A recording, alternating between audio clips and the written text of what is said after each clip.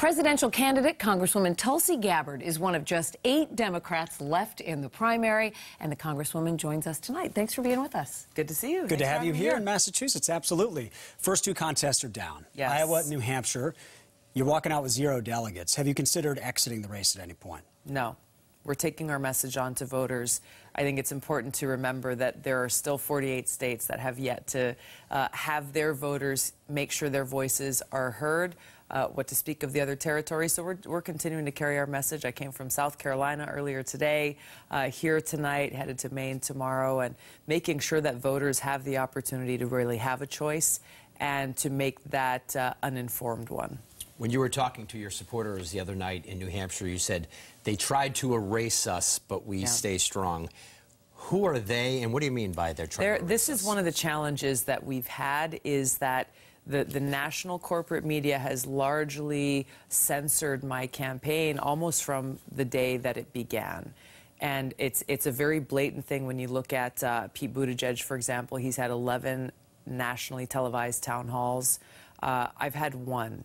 No other candidate has only had a single national town hall. So you can look at the different coverage, and just there's a lot of different things that have created pretty powerful obstacles from me being able to have the platform. You weren't in the last Democratic debate, but there was a question that was asked of the candidates. They were asked, raise your hands if you're uncomfortable with the self-described Democratic socialist leading the ticket. That, of course, refers to Bernie Sanders. Only Amy Klobuchar raised her hand, said she's uncomfortable with that. Are you comfortable with Democratic socialists as I agree with some things that Bernie stands for. I disagree with other things. I think I've got a better approach to solve some of the problems that we're facing.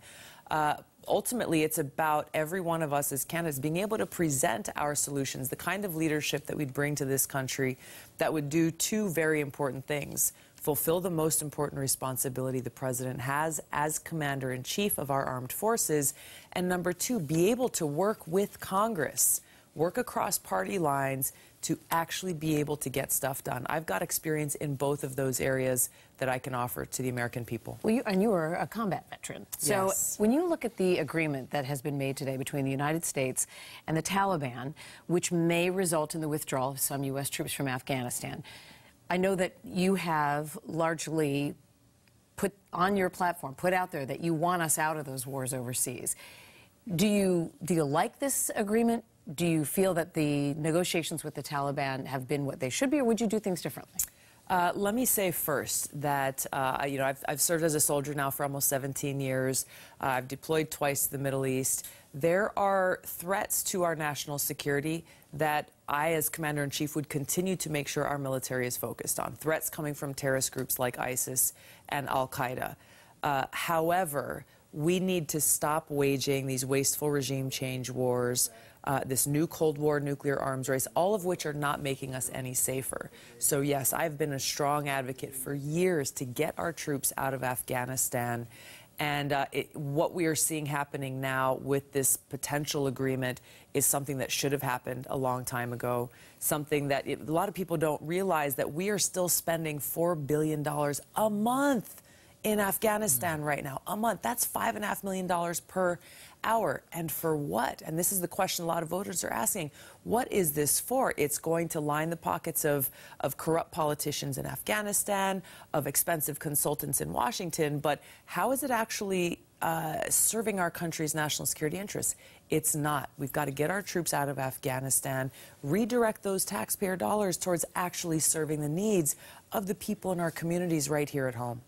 Let me go through basically our version of the lightning round here on the WBZ News All right. at 10 o'clock. In case people here in Massachusetts aren't specifically familiar with some of your thoughts on some of the big topics that have been making their way through the debates. I'm going to give you the topic. You give me a quick answer. All right. Whether or not you believe in them. Medicare for all. My plan is a single-payer plus plan. It would guarantee quality, affordable health care for every American while still maintaining people's freedom to choose if they want to keep their employer-sponsored insurance, union-sponsored insurance. They'd have the opportunity to make the best choice for themselves and their families. It's nice answering Medicare questions in 20 seconds. Right, that was really good. That's not always easy to do. Universal background checks for gun purchases. Yes. Okay. Ban on assault weapons. Yes. President Trump's border wall. border security is important. His wall from sea to shining sea doesn't make sense from an effective perspective, nor does it make fiscal sense for taxpayers. Thank you so much for being with us. Thanks for your time. Great to talk to you. See you. Congresswoman, great job. Thank you.